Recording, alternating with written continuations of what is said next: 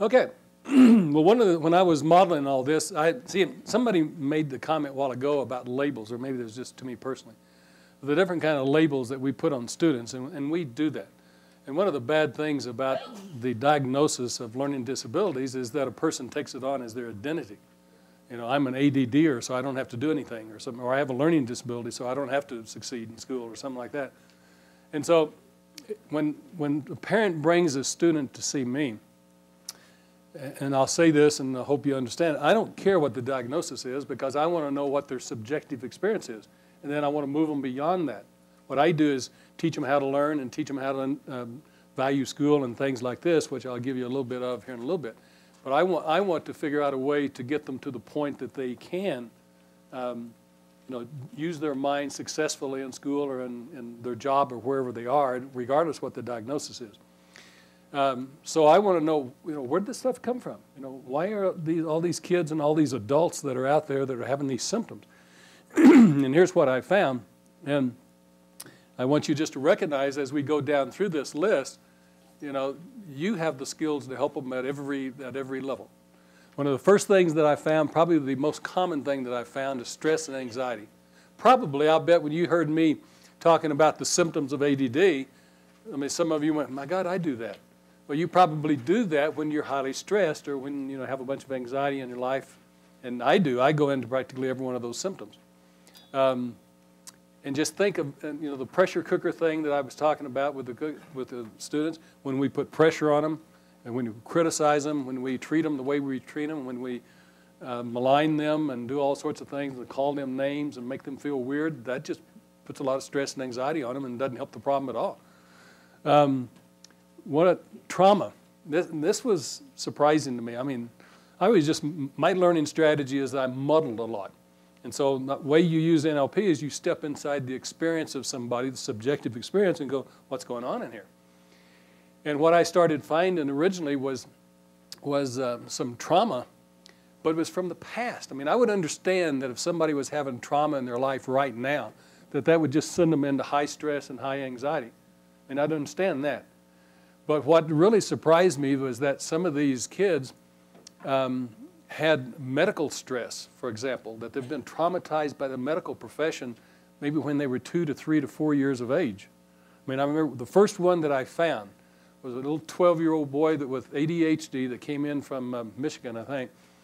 And we were on a kind of a break, and I asked the mother, I said, when did this start? And she said, well, we had him diagnosed when he was 6, but actually he was real hyper before that. And I said, when?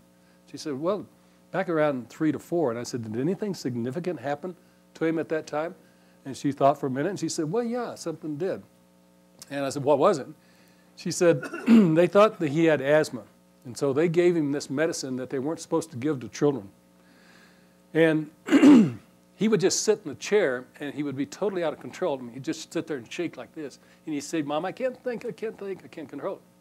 Now, what I do with something like that is that I go first person with that. I step into the experience of that and say, okay, here I am, I'm doing this. Now, what meaning do I attach to this? What are the issues here? What's the meaning? And the meaning that I attach to it is that I'm out of control. And I started, once I heard that, because one of the things I found with ADD, I can't remember if I said this or not, is that they have a sense that their mind is out of control and they can't control it. So what happens is he was on this medicine for about 9 months. And finally they took him off of it and realized they weren't supposed to give him that medicine, but the imprint was already there.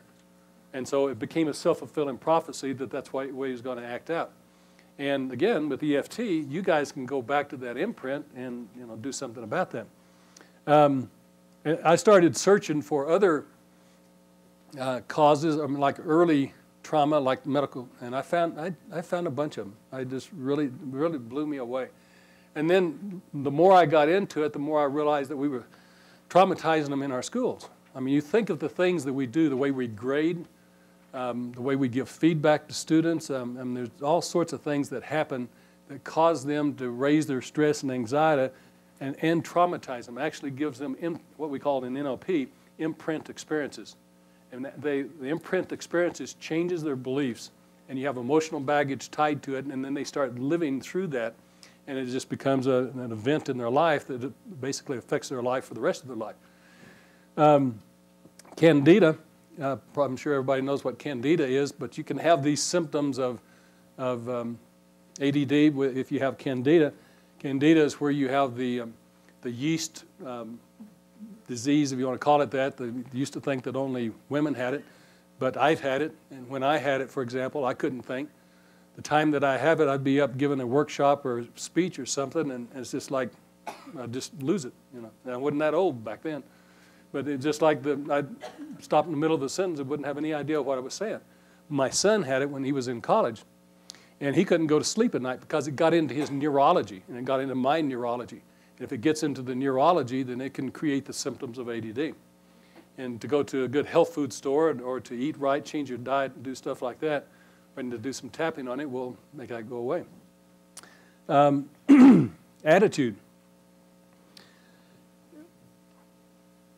I'm going to talk about this a little bit more later on, but our schools, bless their heart, never get around to teaching children how to learn in the classroom, how to learn the academic subjects. We have this major presupposition that our schools operate out of as a corporate body, that students already know how to learn in the classroom and from books and things like that, and therefore we don't have to teach them how to learn. So we give these academic tasks to the kids. We say, do it. If they say, I don't know how do I do this? We point a finger at them and say, don't be such a troublemaker. You know, and we criticize them for doing that, which just creates more stress. But one of the things that I found that was the most traumatizing was the fact that we would give them these assignments to do, and they wouldn't know how to do them. They would do the best they could. They would create some learning strategy or something to see if it would work. And if they got any kind of help at all with it, then they'd just keep going back to the well and do it over and over again until it became their way of doing things. Simple little things like learning how to spell, how to learn your math facts, how to learn facts and how to memorize. I mean, the learning strategies that most students try to do with those basic survival skills is just inefficient and ineffective. Just doesn't work at all. I mean, as an example, you know, you give somebody 10 spelling words and they learn them. And so you might say, well, write them down 10 times or 15 times or something like this. That's a learning activity. You don't know what happens in the brain. So what I did, one of the major things I did was realize that that was one of the things that was happening to our students, and started using NLP to go out and model out, you know, what are effective learning strategies that are world class. I mean, what can a student do so that they can, in 1 week, I can turn a student around to making A's. They're making D's and F's on spelling tests, and in 1 week they'll go to making hundreds or making A's, just because they now have a way to do it that works really well. So the 5 basic, what I call survival strategies, are how to learn spelling words, how to learn math facts, how to memorize data, because that's basically what their academic life is like, and then how to learn vocabulary, how to learn terminology. I mean, that is such a major, major vacuum in the lives of students. The ways that they attempt to do that are so bad that it's really the number one reason why they can't read and comprehend what they read, because they don't have a good way to learn terminology. And then the other major strategy is our schools don't get around to teaching reading comprehension. I mean, I kept finding this, and I finally called a reading coordinator. I used to be on the school board, and I called the reading coordinator of the school and said, I can't remember how I was taught how to read and remember what I read. What do we do to reading comprehension? And she just kind of, there was one of these long, pregnant pauses, you know. And she said, well, actually, we don't teach reading comprehension. We just assume it's going to be there, assume it's going to work. Well, if you don't know how to read and comprehend something, how are you going to do well in school? And so we put pressure on them, which raises the stress and anxiety. Then we start criticizing them because they're not doing well. And you know what? This starts occurring about the 4th grade. In the first 3 grades, for most schools, you are learning to read, learning how to sound out the words. 4th grade, they give you the science book, the sociology book, and said, now read this and learn. So you go from learning to read to reading to learn, and we don't give them a way to do it, right? So about 4th grade is where a lot of this trauma starts hitting. Now, they can have other trauma before that, but at the 4th grade, it's practically universal. I say 4th to 5th grade because kind of slow catching on to some students, they start having trauma and start building up a lot of the symptoms of ADD and just being students that have trouble. So going in and teaching them how to learn, teaching them how to value school, teaching them how to think about school in a way that turns the motor on, kind of a lot of times turns the symptoms of ADD around because they don't have the stress and anxiety that goes with, I don't know how to do it anymore. So I think EFT is just really good to get rid of that emotional baggage and change a tremendous amount of what's going on inside of them. But if you do that and you don't teach them how to learn, they'll re-traumatize themselves because they still don't know how to do what's being expected of them to do. The communication gap that I talked about, there's a VK loop, and if most of our schools are highly auditory, most of the communication that comes from parents is highly auditory, not all of it, but most of it is. And so whenever they start getting in trouble because they're not paying attention, they're forgetting things, they're not communicating, then it goes back to the stress and anxiety, which causes the symptoms of ADD to come up again. And that's a pretty simple one to teach, not only teach parents and teachers to become more visual or become more kinesthetic with their communication, but you can also teach the ADD students. You can take the resistance and the rebellion away from them with tapping, and then teach them what it's like to make their own pictures, so that when somebody's talking to them, they overlap it and they make visual images. That's redundant. They make images in their mind of the meaning of what the parents are telling them to do, and it solves that problem. And then the last one is the physical reaction. We've been talking about toxins and allergies and junk food and sweet and sugar and all those types of things, and that will cause the symptoms of ADD too. And you guys are well equipped to take care of that. In fact, I'd say I'd probably check out attitude first, but almost immediately, in the meantime, almost simultaneously, I'll be asking the parent about diet and stuff that's going on in the child, because that can occur. Any questions about that? About what I consider, I'm not a medical doctor, I'm not a psychologist, I'm not a psychiatrist, I'm an educator. But with NLP, this is what I found. The basic skills that you talked about teaching, are those in your book, or how are those written down somewhere? How to do that? Yes, my book has 3 major sections. It's first section is tips for students, and it's learning strategies. How to visualize. I want them to become visual learners, which fits these kids that have all these pictures flying around.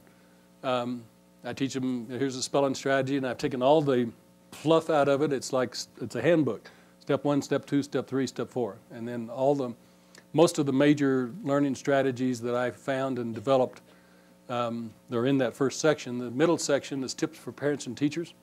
And it's a lot about how this communication gap, how to get rapport, how to turn kids on to school, how to affect the attitude, how to shift their limiting beliefs and things like that. And then the last section is on ADD and learning disabilities. Okay. So, is there tapping in the book? Do what? Do you talk about tapping in the book? I didn't know tapping when I wrote that book, so I'll have to do a sequel to it, include EFT. Second book. Yeah, second book. I got one on the way. Have you found any connection between vaccinations and ADD? Vaccinations? Yeah, childhood vaccinations. Oh, I would imagine that goes right into that trauma slot right there. I don't know that I have a specific memory of something, but I would certainly, every time I watch on news or something, they're holding the baby down and giving them a shot, I go, how traumatic could that be? Yes. Can you give more of a map of what you do exactly when somebody comes into you, like what the first session would be, second session, and all that? Do you have a questionnaire? Are you getting right down to work with the child right away, and do you just go through this list, and how exactly would you do it? Sure. I understand. I've only been doing EFT for about 2 to 3 years, so this is still coming into my realm. Basically, what I do is do an assessment. It takes about an hour. They come in, and I do an assessment of what are their learning strategies, what's their attitude, and I'm going to show you more about that here in a minute. I can tell a student within an hour if I can help them. Does the student have good learning strategies or not? Do they have trauma? Do they have emotional baggage, et cetera? And then if they want the program, I have a flat rate fee. It takes about 6 to 8 sessions for me to totally transform a student's life. And I'm working on the student from word go on attitude, on learning strategies, and if I find an emotional thing that's happening, then I will tap on it.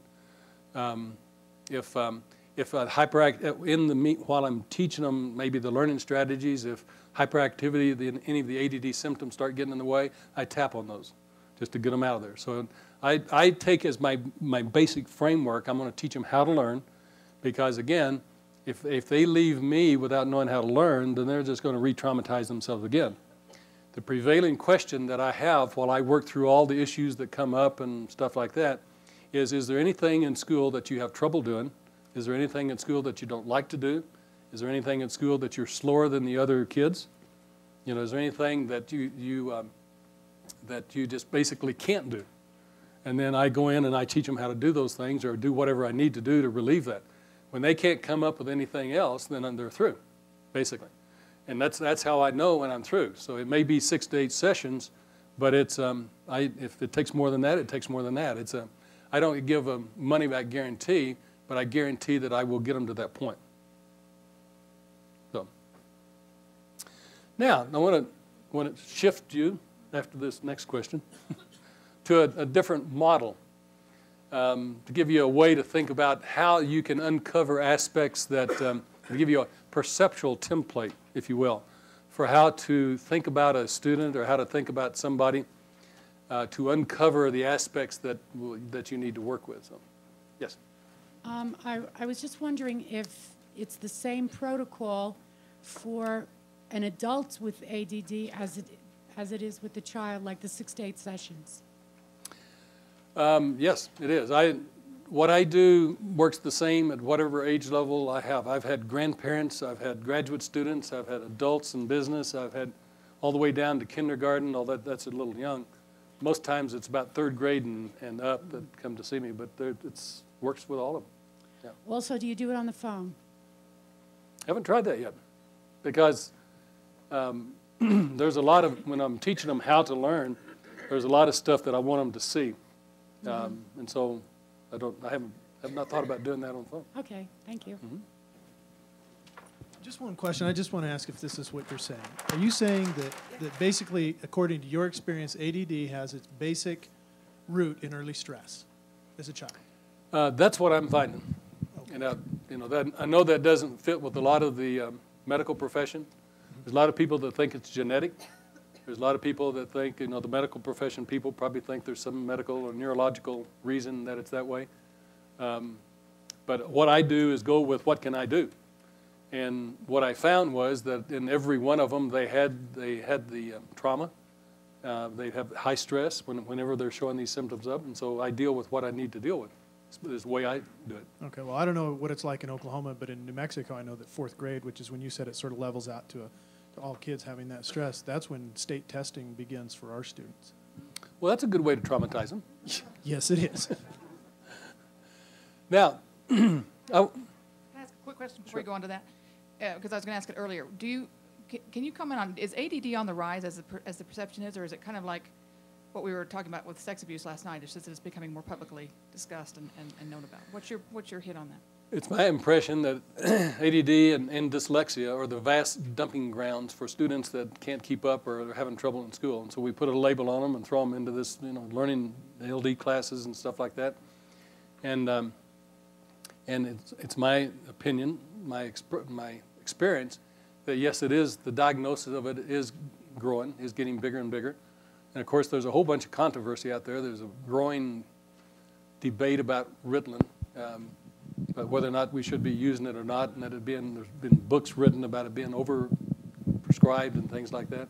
There's a black market for Ritalin, so that the kid takes the Ritalin to school, and before he can turn it over to the school nurse, the other kids are buying it off of him or taking it off of him by force, because it's speed, and they like the effect that it has.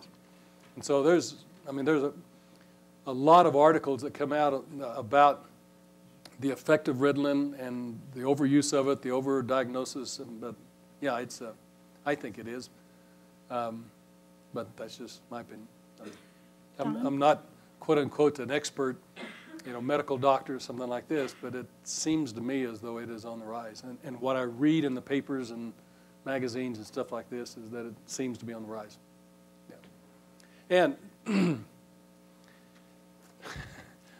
we could go in a whole different direction, but a lot of times I get asked, is TV a cause for this? And I really believe that it is for the rise, for the increase in it, because television.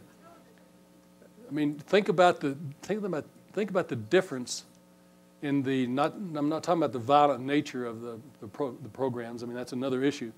Think about the difference in the way they do ads now. They're fast, they're moving, all these different pictures coming around. That's different ads than what you and I grew up on. And the ADD kids can probably keep up with that better than we can, because they can do multiple faceted things. They know how to work at several different levels at the same time. In fact, I was telling somebody at break, I have this one article that somebody sent me that says kids with ADD symptoms have this special gift. And, one of these days they will take over the world, because they will be the only ones that can process information and in the multiple faceted way that we need in order to be able to, to handle everything that's out there in the world. But we got to get them through the system first, and teach them a way to survive the system and thrive in the system, in a way. This is what in NLP we refer to as the logical levels of experience. This is a major point that I want to make with you guys.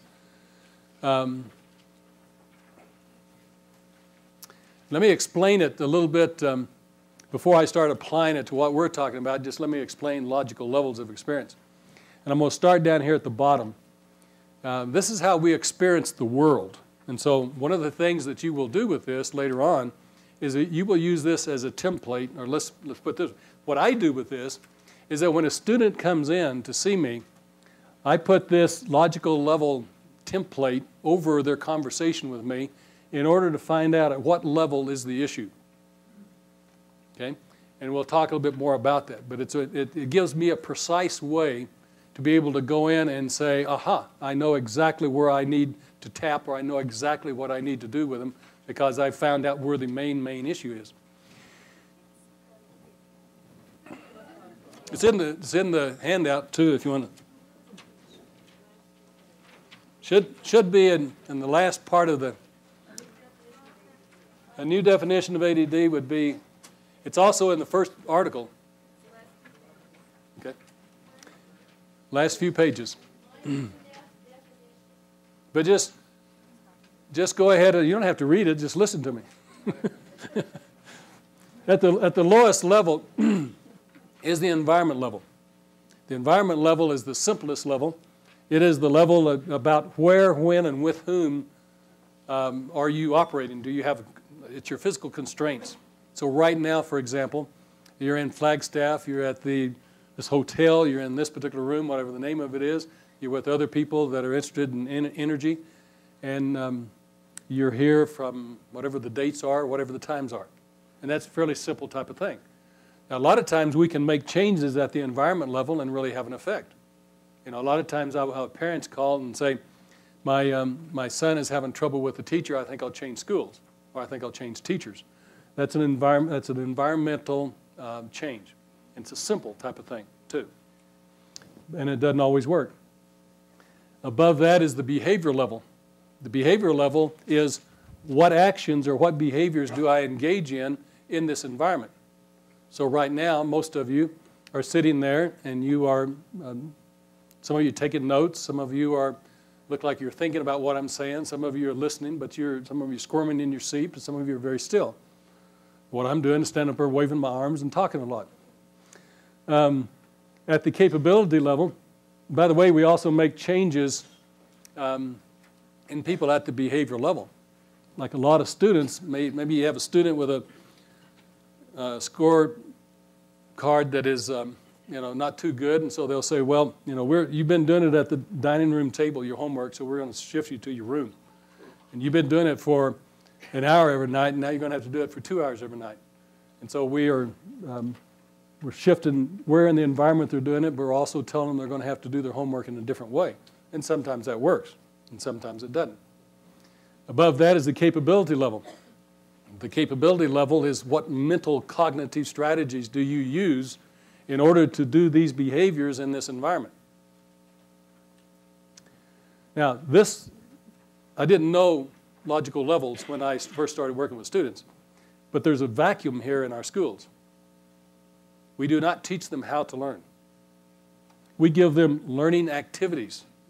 We buy them books and we build them facilities and we give them a computer and things like this, but we do not teach them how their mind works and how to work, and that's what creates that stress and trauma.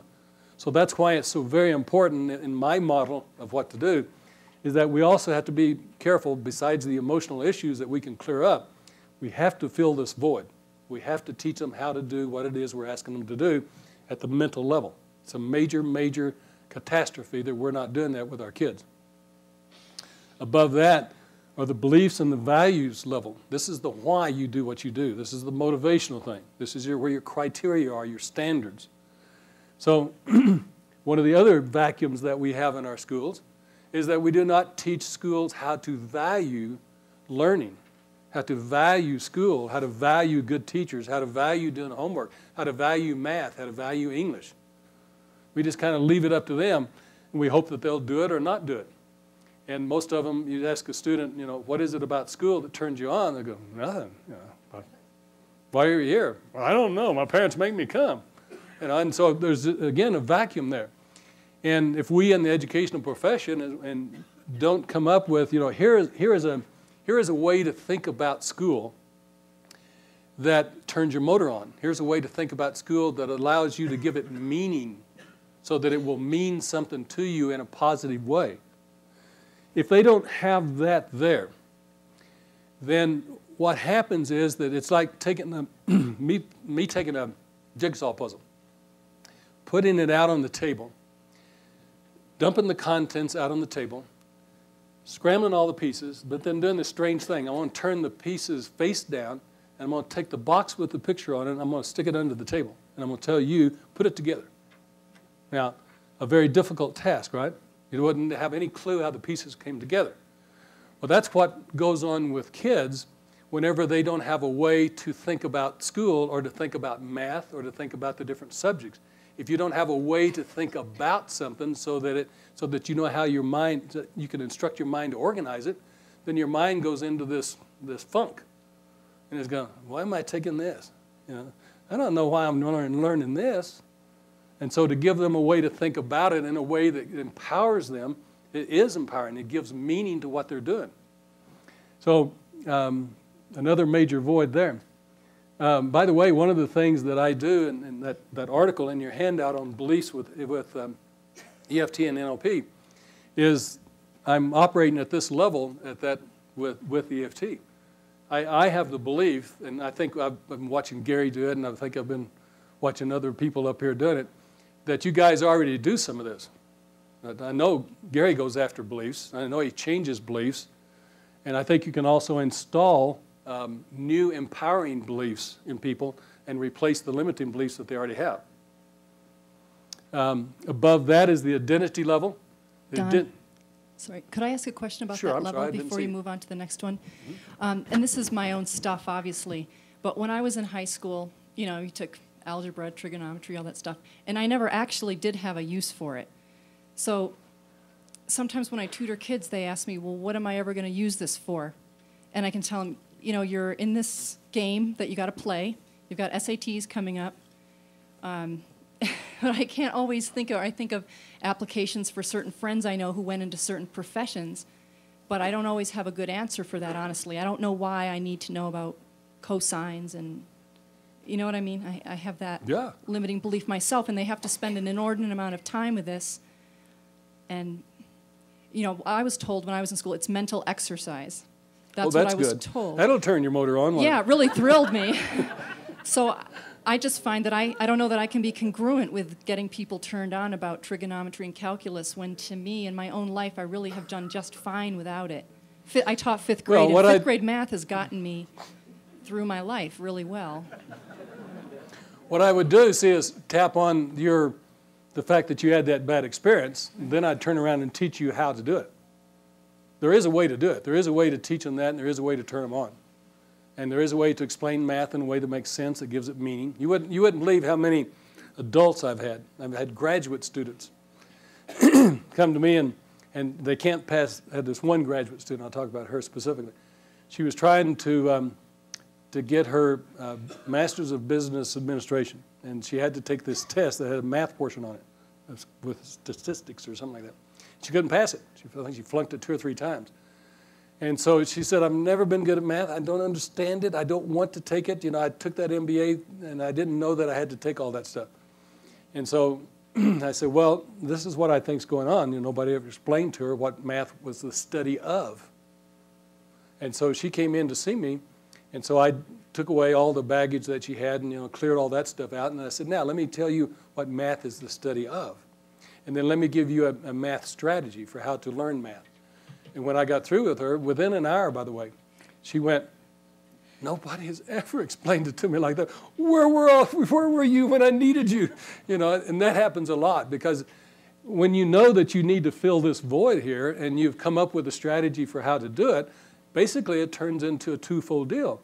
They've got emotional baggage that they've had because they've been traumatized in the past. You clear that out, but then you go right in, come up with, you know, strategies or how to value it or whatever you need to, what they need to be able to thrive in that environment. And you can either tap that in or just teach it to them. So is that in your book? Am I going to find out why? Yes, it is. Okay. It's there. I'm still wondering why. Why is it important? Well, I would tell you, but I don't have time to tell you everything. Okay, I understand. Thank you. Okay. Yes. I was just going to say, I recently read in the paper that a very large school district somewhere, I'm not sure where, decided that math was the key, algebra was the key for helping kids to be able to get into college. And so they started teaching algebra earlier than they ever had and emphasizing it. And so that's one answer is, hey, you may never use math in your work, but if you want to get into college, you need to tackle it. And does that really turn them on too? Well, that's reality. That's not a big turn on either. What you want when you, excuse me, what you want to do when you turn somebody on to school, usually you're trying to turn them on to like doing their homework or something like that, right? And the way you turn them on is that you you find out what some of their criteria are at this level, what's important to them, and then you show how this is going to satisfy their criteria. As soon as you make that connection between the two, their motor turns on. You wouldn't believe the number of student athletes that I have. They're highly motivated on the playing field, walk into a classroom and they go brain dead, right? Because they change their learning strategies and things like that. Once I go over here to school, and I have a way that I've developed that's in my book on how to elicit what their criteria are, and you elicit their criteria for doing sports well, then you just transfer it right back over into math or school and say, this is how to make school meaningful to you. And it works just like that. Somebody said this, I don't know if it was last night or when, everybody's running together now. I'm not teaching them anything, basically. I am bringing resources from one area to another area that they don't have those resources. Is the way I think about what I do. I'm not changing anybody, I'm just relieving some of the emotional baggage that they have, giving them a chance, if you will, to learn something in a way that is world class. One more question, and then I need to move on. Real quickly, it seems, well, just my own gut says that this has been a universal experience. I know it has been for me. I still don't understand calculus. I still don't understand trigonometry. I don't care. I haven't used it in the last 50 years. I don't expect to use it in the next 50. Right. So, but I think that's true of almost everybody that attended high school. And what I'm trying to find out is, can you give us an example? I understand you don't have enough time to go through all of the explanation, but can you give us an example of how you can make that palatable to a child? What can I do to teach a child that this is going to be palatable?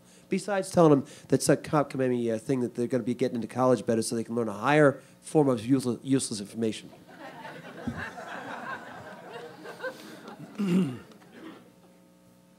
Again, I find out what their criteria are, what their standards are, and there's a whole system that I can't go into here about how I do that, and a lot of it is in the language pattern. We talked about NLP, about being, modeling technology, but the beautiful thing about NLP is the language that you learn. I've been modeling Gary while he's up here doing tapping on people, you know, and I would love to share with you what I found out about him and why his tapping works so well. I may share just a little bit with him, but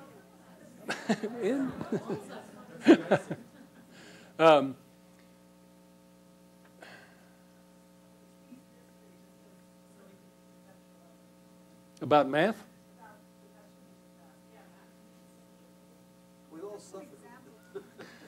Would it not suffice to say it's in my book, or you can go to my website, and I think and find it there, because I really need to move on. Okay. Or come up and ask me on a break or something. I'll be happy to share with you that, if that's okay. Okay, so we were at beliefs and value level. Above that is the identity level, who I am. This is where self-esteem, self-concept comes in. Somebody with ADD, for example, he has issues at all of these levels. In the books, most of these symptoms are at the behavior level. The environment, a lot of times, like the schoolroom or maybe a hectic time at home, is what triggers a lot of the deal. But they feel as though they can't learn, so they have problems here too. They believe after a while that they can't learn. They believe that school is a mess. They believe that school is boring, and so they have problems here too.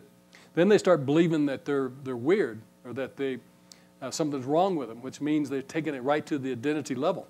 So they have a belief at the identity level that says, I'm different, I'm weird, I'm unusual, nobody likes me, things like that, I don't belong. And those are all beliefs at this level. And then the level above that is what we call the spiritual level, or the greater system level. We all belong to greater systems. We belong to a family, we belong to a school or an organization, we belong to a business, or we belong to a state, or in a nation, or a universe. And this is about who else are we serving with what we do. What does what you do, who does what you do serve besides yourself? And if you can plug that into a higher vision, which is up here, higher mission in your life to serve other people, what somebody you're talking about, then it kind of ties everything together. And it gives meaning to what you do that's outside of who you are, which is a greater meaning to have. Okay? Now let me make it. We have 30 minutes left. Can you hold out? Okay. If you need to, just feel free to get up and move around, or stand up, or go do your thing, or whatever. Now,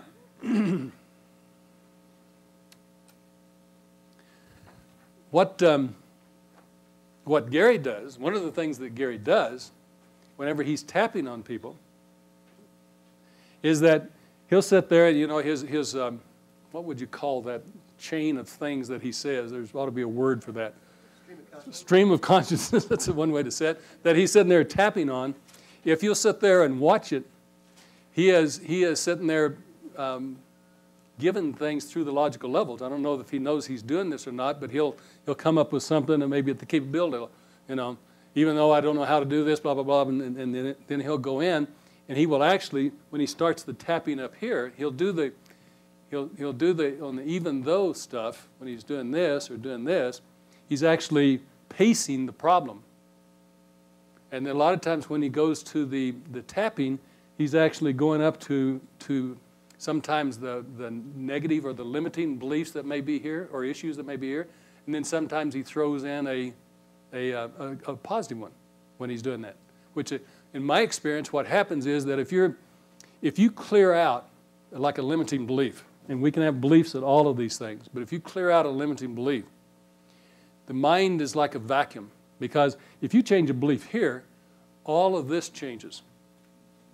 If you change a belief down here, then you still got limiting beliefs above that are going to make them come back, because these control the ones that are below.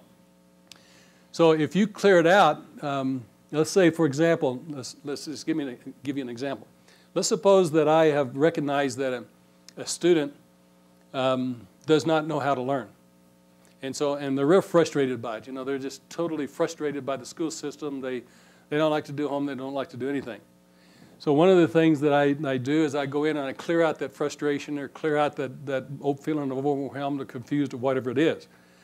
Then I will start saying things to them like this. You know, the reason that you've been having trouble in school. Is because nobody has ever got around to teaching you how to learn in school in a way that works really well. And I'm going to do that.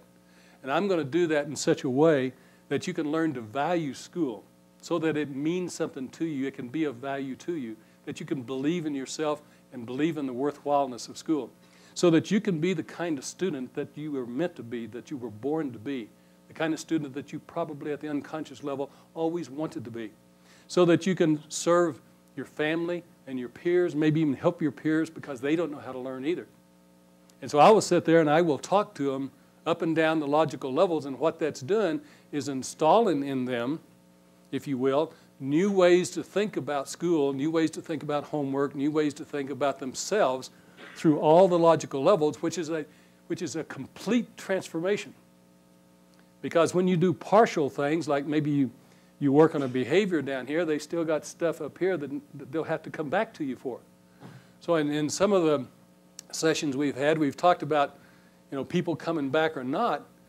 In my experience, if you can assist them in changing their beliefs at all these levels, then you've just transformed their lives, and they have become, they now are in charge of their own experience. Because they have everything they need. They know how to do what it is that they need to do. They know how to value it, think about it. They're a different kind of person now, and they know who it serves outside of themselves.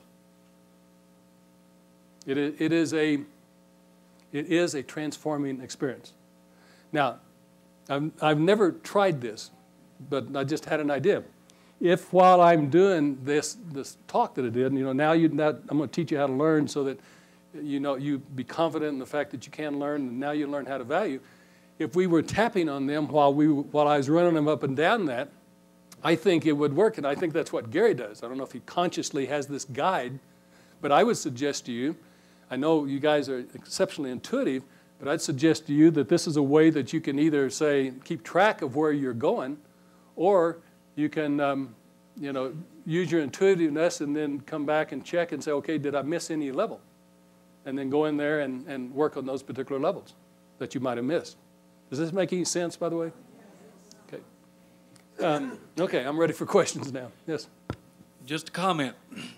As a corporate trainer, being NLP-based, design human engineering, and human performance engineering based, our basic concept in doing this, where we shoot first is the higher levels, since they control everything below it. Right. You won't be changing many beliefs if you change if you're attacking the identity level, then the beliefs, values, the capabilities, behaviors, environment all change. That's right. So it's a lot quicker, and that's one of the values of EFT, because if you're going up if you'll notice when the cognitive change takes place, when they finally understand that they deeply and completely accept themselves, which is where? Identity, okay? Everything below that falls into line. Yeah, even though I have these problems, I totally, deeply, and completely accept myself, takes it right to this level. It's one of the reasons, in my humble opinion, that reversal works so well, is that you're taking everything down here and saying, this doesn't really matter because I'm okay, right here. How does dyslexia figure into ADD? Or would you change your method of modality if you're dealing with a child or an adult who is both dyslexic and then manifests ADD as well? To me, they're two different forces. They are. Yeah. And to me, they're, again, both major dumping grounds for students that they're having trouble with. And so I know, we just kind of, I'm dyslexic.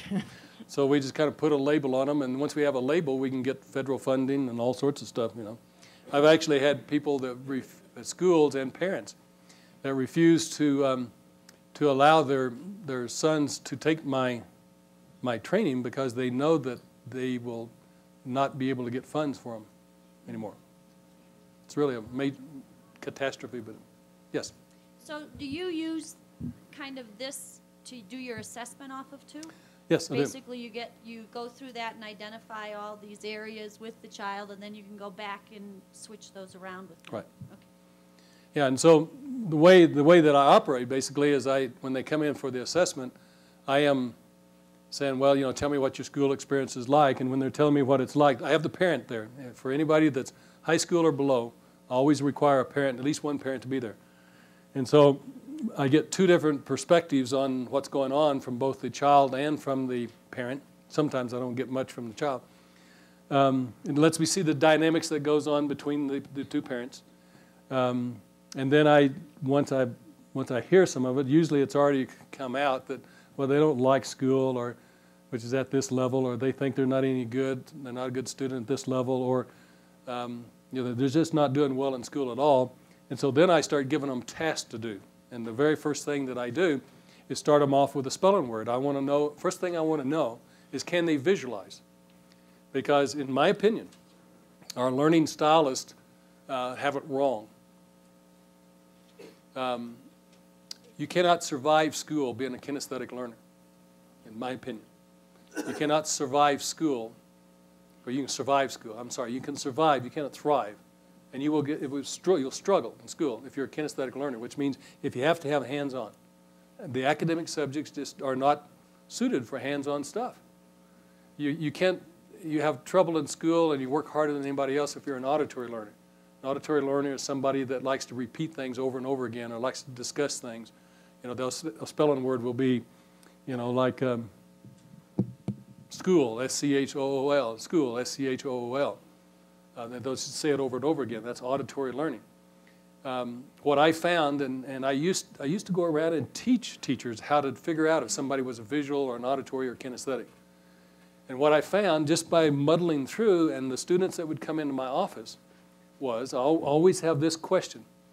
If they say they're having trouble reading, I say, well, is there anything that they read and they enjoy? And usually there is something. Even if it's a skateboarding magazine or something like that. I say, bring a skateboarding magazine and bring their history book or whatever they're having trouble reading. And then I will take the student, give them the history book, let's say, and say, read this for me.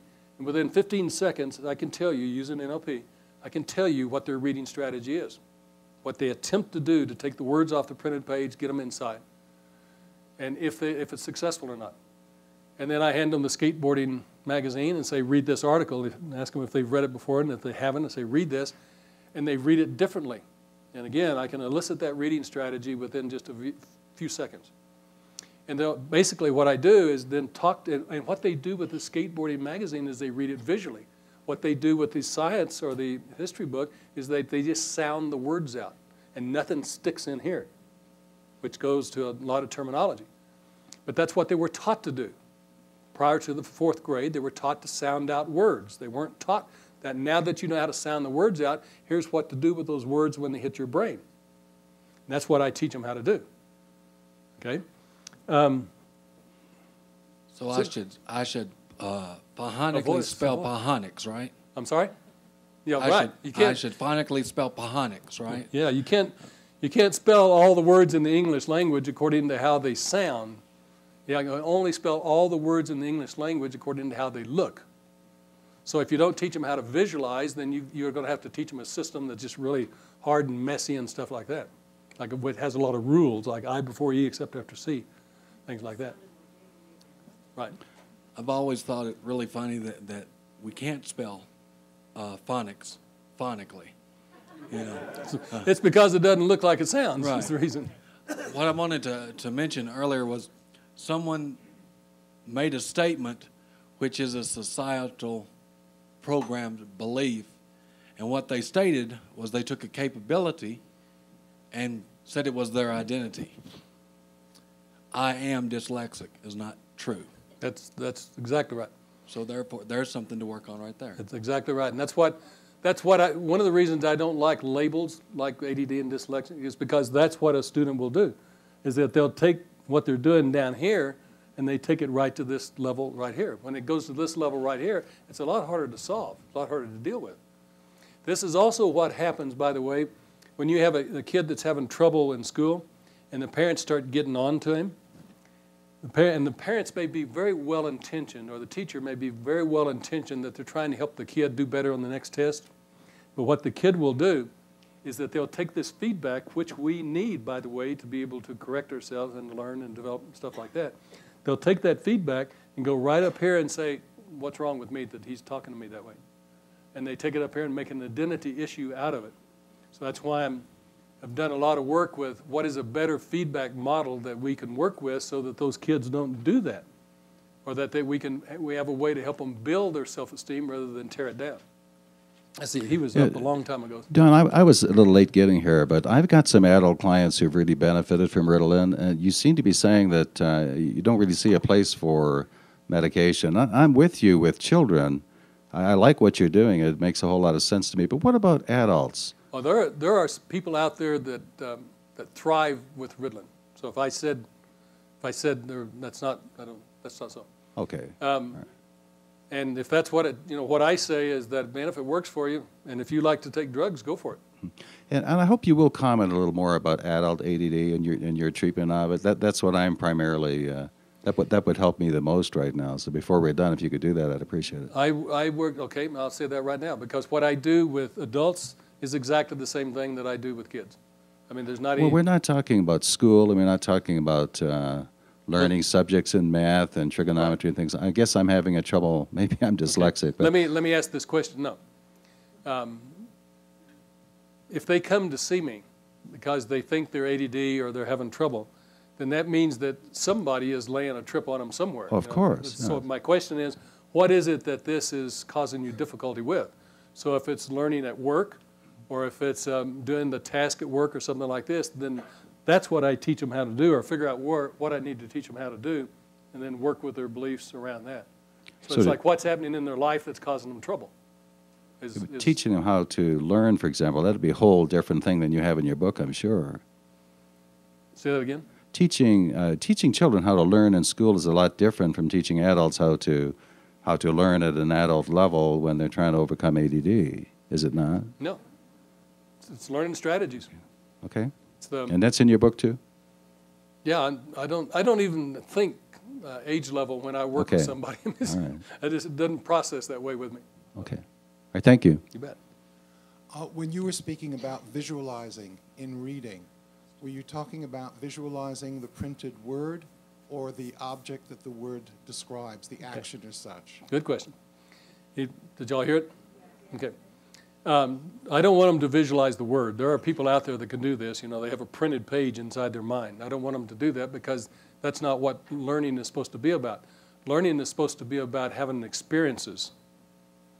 Having experiences at the subjective experience level, like visual images or sounds and feelings and smells and tastes and things like that. And what happens, the reason a lot of people have trouble in school with reading is because the way they learn new terminology or vocabulary. The number one way that people attempt to learn vocabulary words or definitions is that they'll say the word and they'll repeat the definition. They'll say the word and read the definition, say the word, repeat the definition over and over again. Is this auditory or is this auditory? And is there any subjective experience attached to this? Are there any images attached to it? Are there any sounds attached to it? Or any feelings attached to it? No, it's just a pile of words. So I found this, and I found that after the 4th grade, the kids, in the first few grades, the kids would visualize because the books had a lot of pictures in it, and the books were about things that they already had experience of, like a dog chasing a cat. Well, they have a dog, they have a cat maybe, and they know what a dog looks like, smells like, feels like, probably even tastes like. And so when they say the word dog, they get all this subjective experience. They hit the 4th grade and they want to learn about Constitution. They don't have any subjective experience of the word Constitution. So when they go through there and read it, they know how to enunciate it. But when they enunciate it, nothing happens in here at the visual level or feeling level or anything like that. So I had to create a vocabulary strategy, if you will, that would give them some subjective experience. So my vocabulary strategy, which is in the book, says when you read the definition, a new definition, you read it, and then what would that look like? What is the meaning of that? What would the meaning of that definition look like in your mind? And then they come up with a picture of it, and then they put the word that they are defining in that picture. And then they say the word, and then they describe the picture. They don't put any more words in there. They describe what does that look like. And what that does when they say the word and they describe it while they're looking at the picture, that hooks the sound of the word to a visual representation of the meaning of the word. So that later on when they're reading, as they're sounding the words out, pictures are popping into their head. Okay? And that's what I want to happen to those pictures. They can have feelings about it too if they want to. But that's getting real precise about what has to happen in the mind in order for reading comprehension to occur. I mean, that if there's anything that I think I have added to the world, it's that I've found this void here and then used NLP to come up with what I consider to be world-class learning strategies that just work really, really well, and they're really neat, and the kids like them and stuff like this, but it does primarily require them to be visual. Because if I'm going to take on the responsibility of teaching kids how to learn in the classroom, I do not want to teach them strategies that don't work very well. I want to teach them strategies that are world-class that will help them not only survive but thrive. And visual learning is what works really well.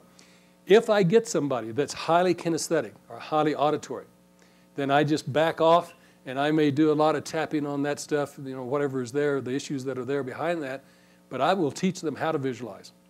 I have not found anybody yet that I have not been able to teach how to visualize. And once they learn how to visualize, then they can, you know, as they practice these strategies, these visual strategies become the new strategies. And it becomes a habit, becomes the new neurological programs that they operate out of. Yes? Don, in addition to academic deficits, when I'm talking to a teacher or a parent, I'm also hearing poor social skills. And this shows up often outside the classroom, on the playground, or on the ball field, away from school. Do you have any other comments about that, please? Yeah. Once I have recognized that with somebody with ADD that I have to basically work at all levels with this. The social skills, the behaviors, I mean, they turn their friends off, and you know, they come across as weird to their friends.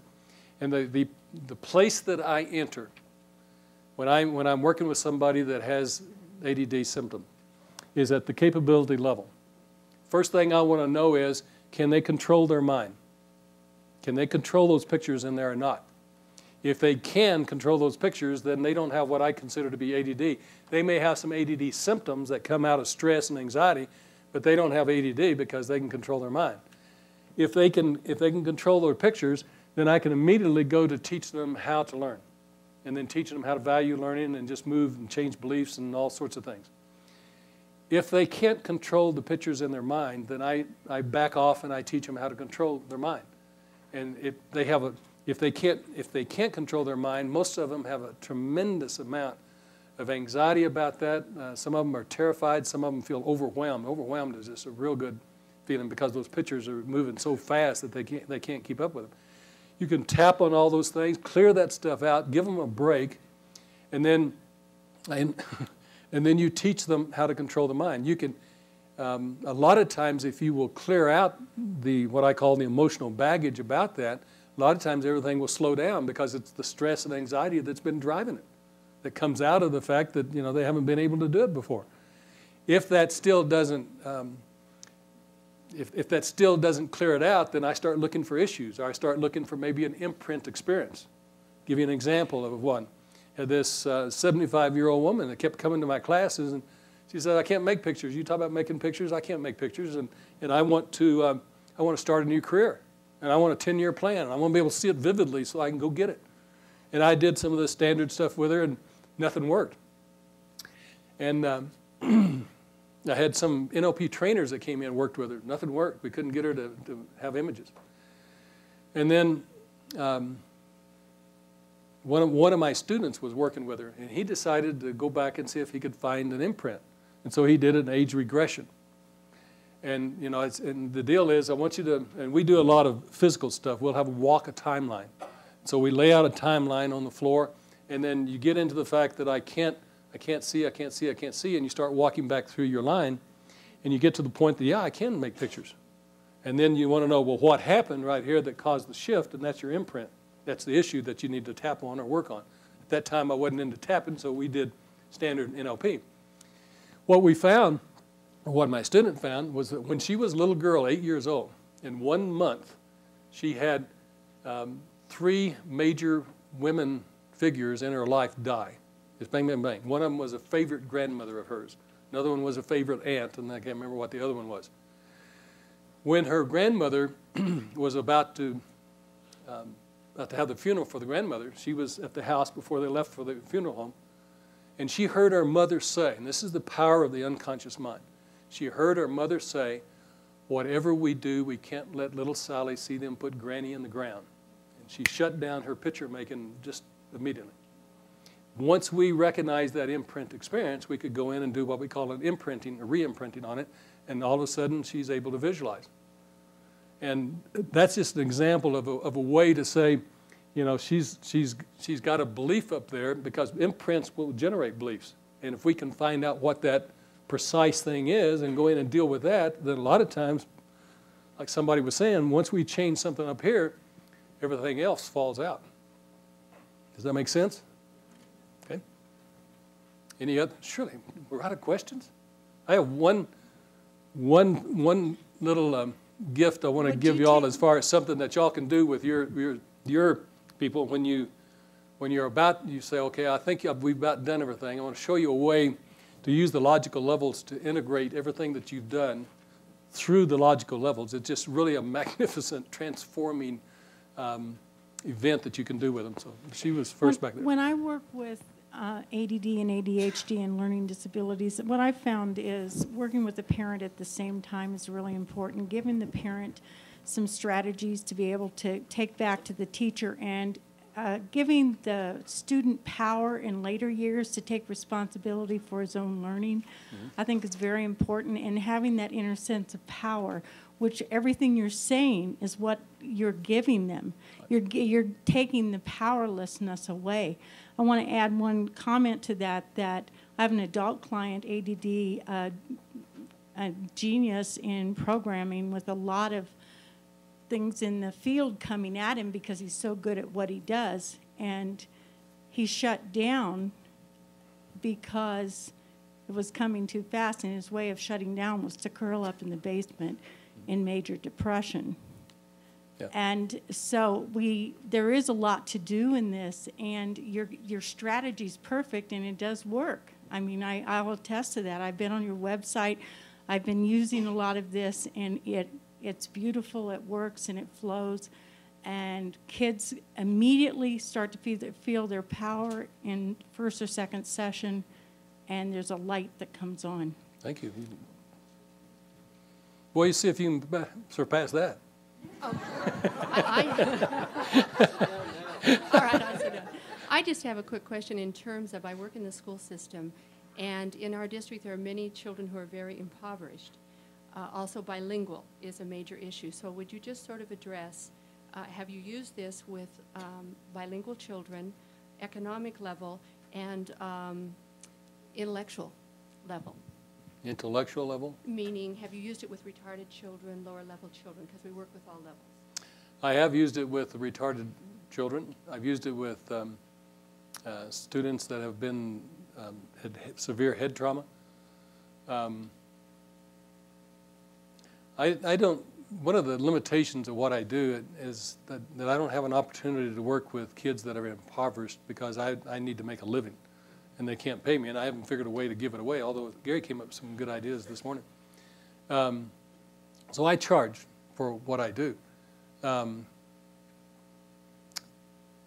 I don't have a heck of a lot to say about that, and that's just one of the limitations of my experience, is that I have not had that. I'm in the process of training Joy trainers. I have a 14-day certification program every summer, and training people on what I do.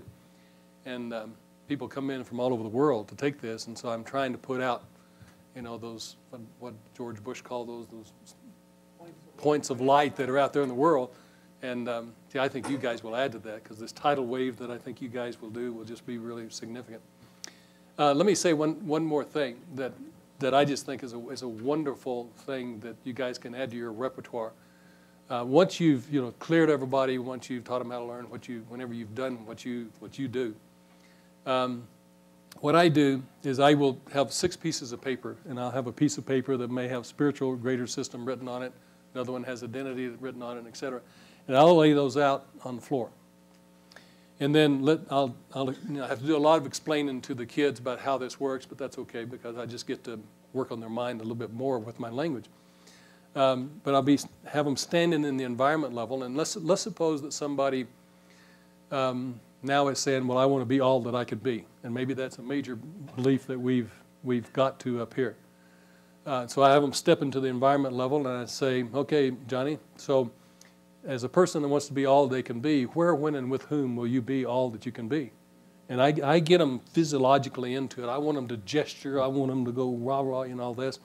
And they'll generally say something, well, in the classroom and at home with my parents and with my friends, I'm going to teach my friends all these learning strategies. And, I want them to just let it come out, because that's getting into their neurology, and that's what I'm wanting. This is an integration exercise. Then I step them into the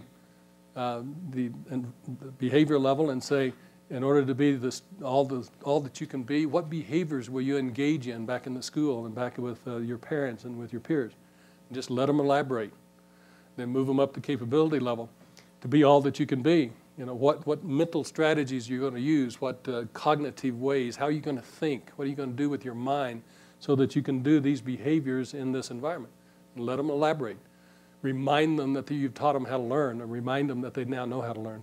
Remind them that they don't have any stuck states, if you will. Then move them up into values and beliefs. As a person that wants to be all they can be, what now do you value? What do you value differently? What do you believe differently? What would it be good for you to value? What would be good for you to believe that's different? What beliefs can you obtain that will help you be all that you can be, so that you can use these mental capabilities and do these behaviors in this environment? Then you move them up to the identity level and go, what kind of person are you that would value this way, that would have these capabilities, do these behaviors in this environment? What kind of person does that? And then move them up to the spiritual greater system. Who else is this going to serve that you would be this? And I like them to go metaphorical here if they can. What is the greater vision that you have that being all that you can be is going to serve? And they elaborate on that. Then I turn them around, and maybe they want to serve the world. Now they started off real, down there, that was real nitty-gritty. Now they're global. And in order to serve the world and to serve the people of the world, what kind of person will you need to be to serve the world? What beliefs and values do you need and do you have that will help you serve the world and make the world a better place, which is mine? What capabilities do you need or do you have that you can bring to bear so that you can serve the world? And again, I do this, and then I just let them talk, because I want it to come out of them. Go to the behavior level. What behaviors will you engage in now to serve the world, to make it a better place? Where will you do this? And again, let them elaborate. What that does is integrate everything that you've done through the whole physiologically, neurologically, mentally, emotionally, through all the logical levels. There's nothing. You don't leave any gaps there. You don't hope they go home and come up with this realization. You're helping them get it right there. And sometimes I have to make suggestions to them, I don't tell them. I say, well, you could be this kind of person, and if they like it, then they grab it. If they don't, they turn it away. Does that make sense? I just thank you guys so much. It's been an honor to be here. Thank you.